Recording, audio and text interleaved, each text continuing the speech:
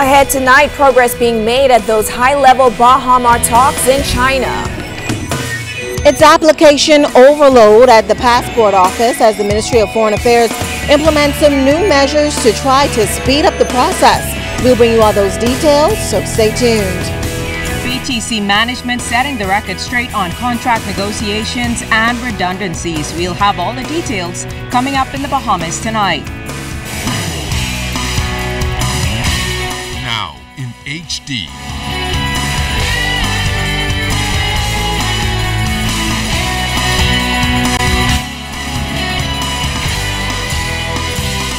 ZNS Network presents The Bahamas Tonight.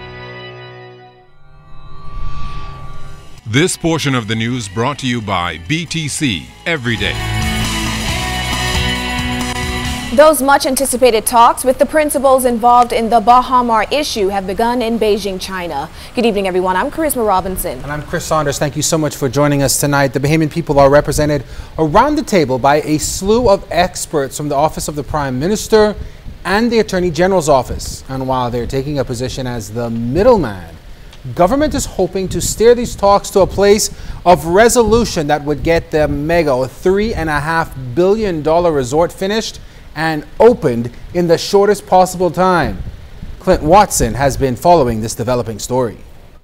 Government officials led by the Attorney General, Senator the Honorable Allison Maynard Gibson, are preparing to head into their second day of negotiations at this hour in Beijing, China, as they seek to mediate a resolution to the completion of the stalled Bahamar development. Sources close to the negotiating table telling ZNS News that there are several issues that may require government's approval and intervention. Now, we can tell you that Cabinet is meeting at this hour in a special sitting, most likely in order to get government's approval and consensus on developments from day one and to prepare for the second and final day of meetings in China between the Chinese lenders, contractors, and Bahamar. Representing the government in China is Attorney General and Minister of Legal Affairs, Senator the Honorable Allison Maynard Gibson, Senior Policy Advisor to the Prime Minister, Sir Baltram Bethel, Permanent Secretary in the Office of the Prime Minister, Cresswell Stirrup, Permanent Secretary in the Ministry of Foreign Affairs, Sheila Carey, and 6 others from the Ministry of Legal Affairs, Works, and the Office of the Prime Minister. Meantime, Bahamar is sharing its views on the meetings. In a statement, the company says it is hoping that the nature of those discussions taking place in China is not revealed, at least for the time being. Bahamar says since the discussions are between private parties, meaning Bahamar, China State Construction, and China Exim Bank, with the Bahamian government volunteering to be the neutral mediator in this process, no one should seek to comment on the nature of discussions. Bahamar says the sensitivity of the talks are critical to being able to try to work toward a consensual resolution. Bahamar says it plans on not making any public statements on the discussions as they occur and says they would hope those attending conduct themselves in a similar fashion so that the private parties have the most conducive environment in which to undertake this effort. The statement by Bahamar says, quote, like the government, they recognize the importance of completing construction and successfully opening Bahamar as soon as possible, end quote. And while they appreciate the government's efforts to try to help all parties work together to achieve a consensual resolution in a timely manner, it is clear that the company feels at this critical juncture, silence may be golden. Clint Watson, ZNS Network News.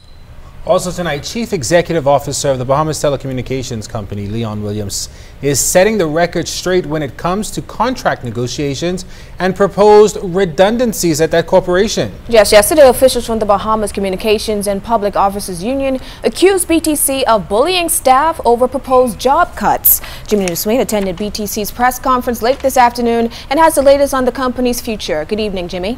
Good evening, Charisma. Good evening, Bahamas. Bahamas Telecommunications Company CEO Leon Williams says he was shocked by the statements in the media that the company was bullying staff over contract negotiations and proposed redundancies. On Sunday, Secretary General of the Bahamas Communications and Public Officers Union, Dina Rule, made those claims. Here's Mr. Williams' response. How are we going to bully staff? You don't think if we were doing that those correspondences would be in the press? This afternoon, I've offered the union a revised contract offering, final offering, sent a notice out to the staff to let them know that there were certain elements that the company had put on the table that we have now revised and taken them off the table.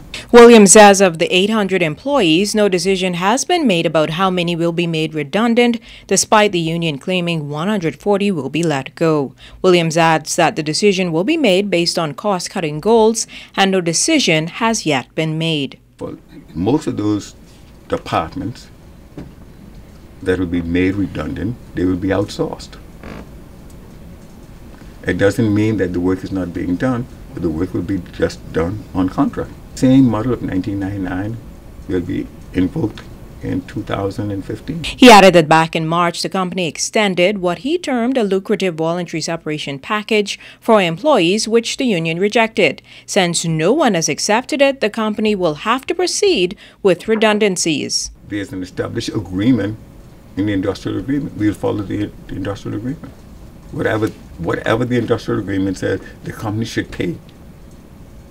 We'll take out the incentive and pay that.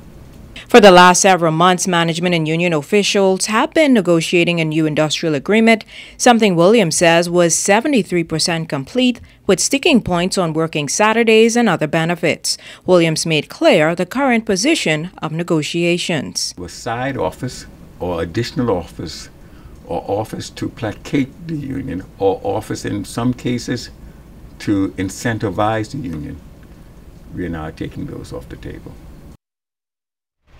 Williams made it clear that he will not disclose the numbers of persons that will be leaving the company until he has had an opportunity to meet with the union and impacted employees. Reporting live in the newsroom, Jimenita Swain, ZNS Network News.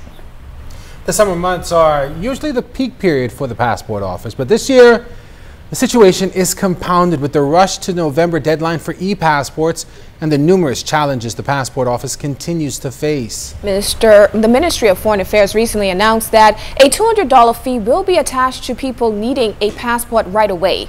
Our Janine Ferguson tells us that there were mixed views today at the passport office's Thompson Boulevard headquarters. If you're applying for a passport and need it in 48 hours, there will be a $200 charge. The wait time has also increased from 8 to 12 weeks. The changes, in particular the fee increase, garnering mixed reaction. Come on, they just put VAT on us. What's going on with that? $200, man, come on. And then $50 plus $200. Passport is necessary to travel, and it's a government document, so whatever fee it costs, just pay it. I just tell her rather just put it in, pay the $50 and put it in and wait the 2 months. The new changes, however, won't impact those who were given a pickup date before July 1st. A statement from the Minister of Foreign Affairs says those people, along with anyone with a medical emergency, won't have to pay the additional cost. Sean Roll found himself in a difficult situation on Monday morning. He was already at the airport with his family when he discovered that his daughter's passport was outdated. They came, yeah. Now they told me if I wanted extended, it's $200. I don't feel it's fair. And I should have to pay the $200. I mean, and what next? Another applicant, Christopher Nixon, said he applied for his daughter's passport months ago. You don't been on like 4 months now. That's right. I already made vacation plan. And this is what I got to go through right now. Paying in there now the drop of my stuff. Nobody could receive it. Why? What is this we got going on here in the Bahamas, man? That's nonsense. Nobody to take your documents. You got to be up and down burning gas, driving from this way, driving that way. They don't know how far you living and you got to come back. On Monday, we visited the passport office. There were long lines inside. Their stories were similar. Well, it took a long time, and because I live abroad, it was a little bit more complicated having to come here. But since I'm here and I got it done, and I'm hoping to have it back this afternoon. I applied the 11th of May. The 11th of May. And what they told you? Come back on the 11th of July. And today? Today? What did they tell you? Today they told me come back on Friday. Too many people to be serving. They don't look like they can even get served. But not everyone had the same view. Some found the process quite smooth. I mean, everything is in order. Everything's in order. Now, we did attempt to speak with officials here at the passport office, but were told that none were available. The latest statement from the Minister of Foreign Affairs, Fred Mitchell, indicated that staff and new equipment were being brought in to reduce the backlog of some 6,500 applications. Janae Noel Ferguson, ZNS Network News. This segment of the news is brought to you by Platinum Bride Couture, downtown Nassau on Parliament Street. Begin your happily ever after at Platinum Bride Couture.